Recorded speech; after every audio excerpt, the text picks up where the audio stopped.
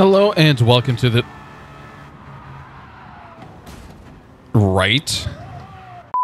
Hello and welcome to the channel. My name is Matt and welcome to a very messy beginning of... Oh, for crying out loud. This video is brought to you by my awesome sponsors. Make sure to check out the affiliate links in the description below. Thanks again for all the support. Hello and welcome to the channel. My name is Matt and welcome to Gran Turismo 7's 1.35 update for June 2023. Barely June at this rate. Of course, the main headline is 3 new cars. That's really all that's in this update, if I'm honest. That being the Aston Martin Valkyrie 2021, the Mitsubishi Lancer Evo 3 GSR 1995, and then the Subaru Impreza sedan WRX STI, specifically the 2004 model year. Aston Martin Valkyrie is an eye-watering 4 million credits. That was quite the heart attack waking up this morning to find that out. I was guessing to myself, is it going to be 2.3 or is it going to be 3 mil? Well, it was 4. So got back on Sardegna with my 787B and grinded those 4 mil out, and I hate that track and hate that car with a burning passion now. Of course, both the Lancer Evo and the Mitsubishi Both the Mitsubishi Lancer Evo 3 and the Subaru Impreza are both available in the used car dealership, which is actually pretty neat. The Mitsubishi Evo is 100 grand flat in the used car dealership, and this is the interesting one. You can buy both the Subaru in the used car dealership for 42 grand or brand new for 50. So instead of being logical in buying a used car with some miles on it for 8 grand less, I decided to buy the brand new car with 0 miles for 8 grand more, even though I will assure you I will never be playing the car. Reasons? I don't even know. I have no reasons left, as I've played this game daily for the past 8 months, grinding credits, garnering more than 600 hours, so there's no logic or reasoning left in me here. So the other news of the update is we've got new music rallies, which I'm not going to touch on because I haven't even beaten the first ones yet because they're a waste of time. Now, going into this recording session, I was trying to figure out what my thoughts were of this update, and I'm still, to be honest, like trying to figure that out too. Obviously, it's underwhelming. There's no ifs, ands, or buts about it, but you can't have like a 1.34 or a 1.32 update every time you update the game. You're going to have, as a developer, you're going to have some ebb and flow. Like, we're still waiting for the 24-hour race update, which that's going to be an absolutely massive one. But until then, they've got a lot of work, probably testing the PlayStation 5 to figure out if it can even run for 24 hours in a race.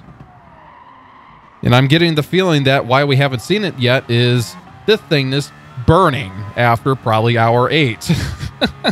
With every game studio, you got to give them a little bit of leeway and say, like, you know, this is well past a year. We're probably looking at month 15 of Polyphony Digital supporting this game. And I'm going to be honest, because I've been in an abusive relationship known as a Need for Speed fan, the fact that we've gotten 15 or more updates since launch, I am just kind of like really, I don't know, I'm just still really excited that the game is still being updated, which when you look at the competition and you see Forza Horizon 5 is being updated monthly since launch, like, that's kind of the standard. So the fact that Need for Speed doesn't do that is the anomaly. So again, I'm not going to go through all of this, but the additional things are additional extra menus, additional characters in the cafe, I guess. Fanatec is added to the brand central.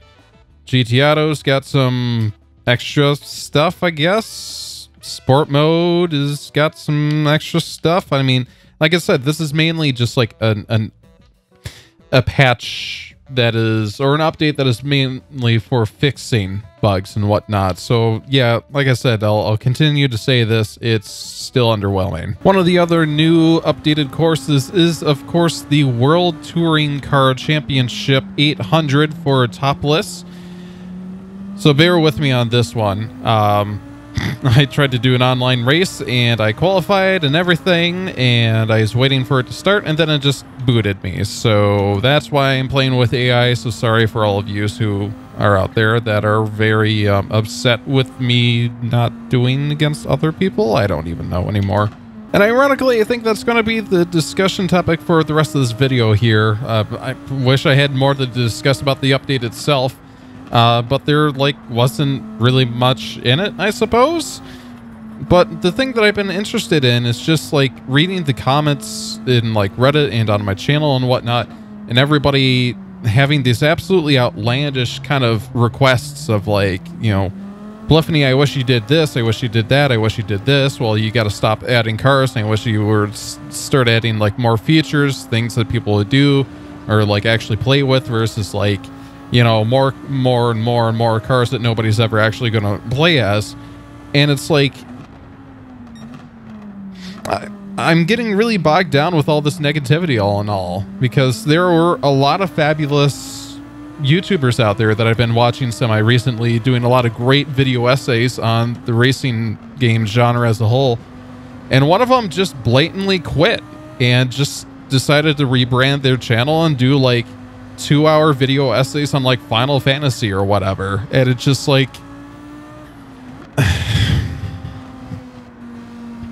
I'm struggling here, guys. I really am. Because even as a content creator, I was trying to draw a line in the sand about saying, hey, last week I discussed Circuit Superstars and how, we waited 3 or 4 years basically for Original Fire Games to finally get around to the Switch version, and apparently all the delays were not their fault and whatnot. But they didn't communicate that, at least they didn't communicate that effectively. So in the video, all I was stating was I was disappointed. So yeah, I've had a number of people comment under my videos on TikTok and all the rest of that, saying your opinion is wrong and this, that, the other thing. I'm okay. My opinion is I'm disappointed that it took 3 years for the Switch version to come out. I'm not arguing that they're a bad game or a bad developer or anything like that. I'm just stating I'm disappointed. I'm sorry. That's it. So I honestly can't imagine what it's like being a developer nowadays, like Polyphony or EA, where no matter what you do, everybody's going to be pissed off in some way, shape, or form. And it's why? That's not healthy for anybody. I joined multiple racing game subreddits because I enjoy and love the game. So when people are just talking about how much they hate the game, it's no, I didn't join I hate Gran Turismo subreddit, because if you put the two of them together, the Gran Turismo subreddit and the I hate Gran Turismo subreddit, they'll look identical, So I think the real saving grace right now is the modding community, I honestly feel because with the amount of praise that the handful of guys who are making the Gran Turismo 4 Spec 2 mod, the praise that they're getting is that's the positivity that I'm looking for nowadays. So we've got enough garbage going on in the world right now that I don't need to hear about how grinding in Gran Turismo 7 is bad, because it is bad. But bringing it up every single solitary day is not going to fix the problem. It's either you'd shut up and deal with it, or you move on. So to kind of get back on topic at hand, I know by this point in this video that most of everybody's already clicked off. So for those of you who are still watching at this point, hi, thank you for sticking around for this time. you know, going back to this update, like I said before, this is a very underwhelming update. Yes, we all wish that there was more, but to try to increase positivity, you know, I want to look at the fact that the game is still being updated. Game is not a horrifyingly disgusting, buggy mess.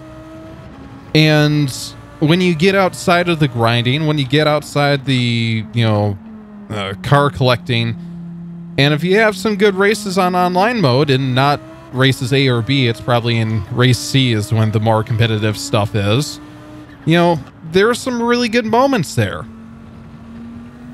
So I think for my next video, actually, I want to start a new series where it's 5 things I love about Gran Turismo 7. You know, I'm tired of hearing all sorts of things that are negative about, you know, racing games, and how, like, the communities are just like, oh, well, why don't you just, you know, remake Gran Turismo 4? Why don't you remake Need for Speed Most Wanted? It's like, you guys can. It's called, you open an emulator and you load up the game and you play it.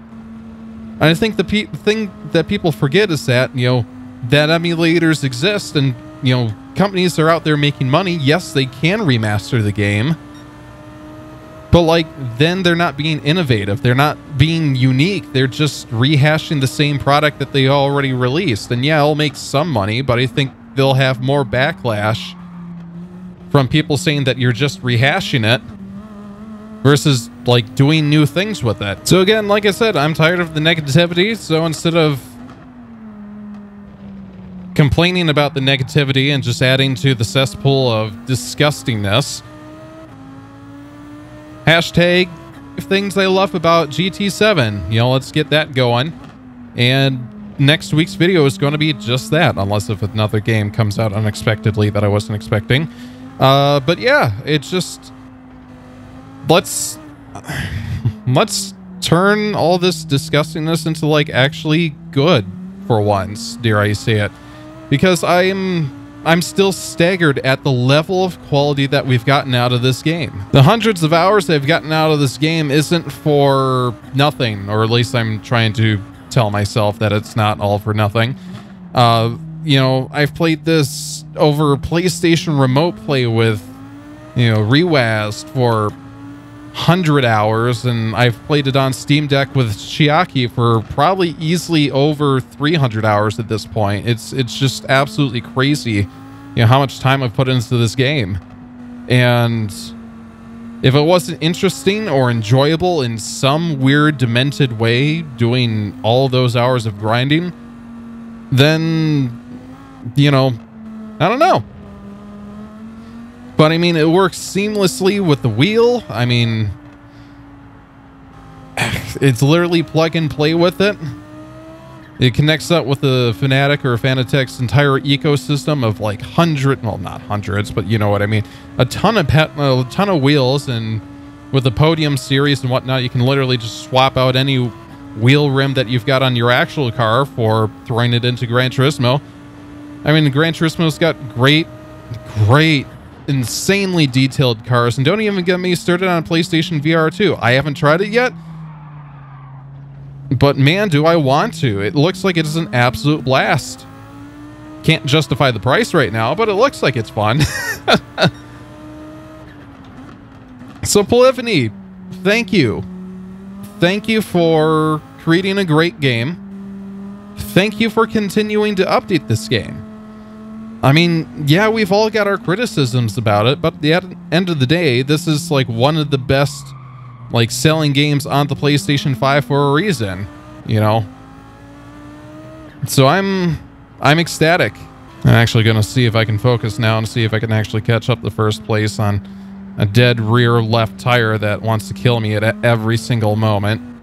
So for those still watching, thanks so much for watching. If you enjoyed this content, make sure to like, comment, subscribe, ring the notification bell for new content when I post at 10 o'clock Central Time on Fridays.